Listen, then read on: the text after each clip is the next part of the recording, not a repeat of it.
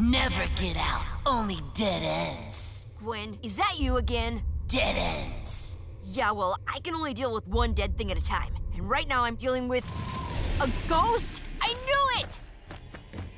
I hope I survive long enough to, tell Gwen how wrong she was. Kevin, you're not a ghost. You're not a ghost. Poor little Benny, running from ghosts all day, when what you should have been scared of was me. Wait, how did you get Wildvide? That's Thornblade to you. Ugh, can't believe you ripped off my aliens. Finders keepers. Wildvide's supposed to be a hero, not a garden variety jerk. Give me a break. Thornblade is way cooler. Nuh-uh, I fought houseplants tougher than you. Sounds like you're asking for a demonstration. Ah! What? Sorry, but I'm about to rearrange your day and your face.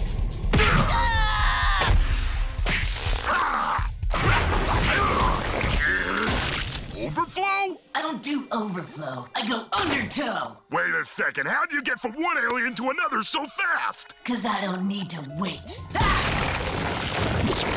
Oh, undertow is not cool. Says the guy trapped in mud. Let's see how your bronc does against brain. Gray matter? Perfect. If you're gonna copy me, at least pick something bigger than gray matter? Dark matter. How did you make him taller? Whatever. He's weak anyway.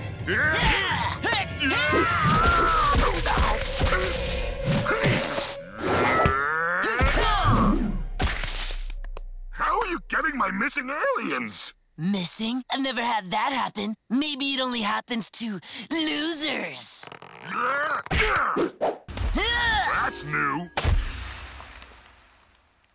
And you missed.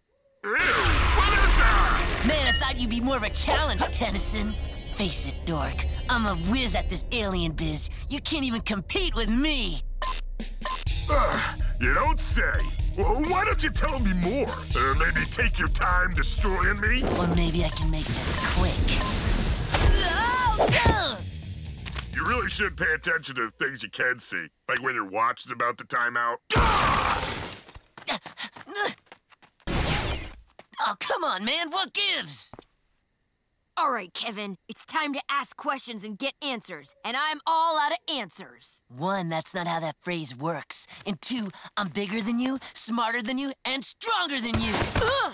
And braver. I can't believe you thought I was a ghost.